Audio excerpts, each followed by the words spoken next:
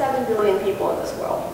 Everyone knows that, but I don't think anyone understands just how many people that is. I'm sure that if I asked you to name 10 people, you could. And they'd be people whose lives you know a lot about.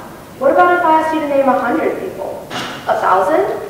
Could you even name 1,000 names, let alone know each and every single one of those people? And when you take that even further, you've got hundreds of thousands of lives, millions of lives, and finally, 7 billion lives. There is no way one person could know each and every single one of those 7 billion people. Yet, each and every single one of them exists, and each and every single one of them has their own story. That may seem like a self-explanatory statement to you. Of course everyone has their own story, you might say. It wasn't as self-explanatory for me. Until about a year ago, I lived in a bubble where I viewed the world as my universe, and the only important faces in the crowd were the few people that I could pick out. It was as though I was the main character in the movie, and the people that filled the halls of my school, they were just extras. Last year, I started volunteering once a week at the Boys and Girls Club of Raleigh. It was different from any other volunteering I'd done before because it was a lot more personal.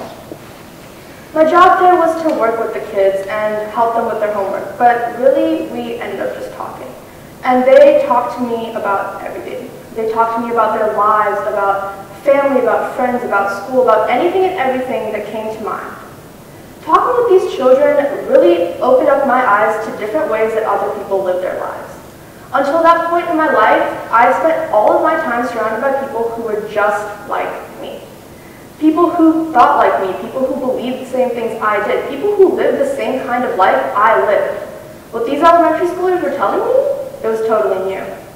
Now, I'm not telling you this because I think you're interested in the weekly exploits of a teenage girl. I'm telling you this because my volunteering acted as a catalyst for what is probably the most important paradigm shift in my life so far.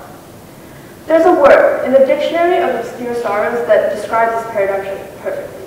Sonder. Sonder is defined as the realization that each random passerby is living a life as vivid and complex as your own. For me, that realization came while I was in a car. I was driving home from the Boys and Girls Club, and we were on Hillsborough Street, which, if you haven't been there, is one of the most amazing roads I've ever been on. It connects downtown Raleigh to the NC State campus to Cary, and along the way there are little restaurants and stores and coffee shops and so much more. We were driving along Hillsborough Street, and I kept seeing people pass by me.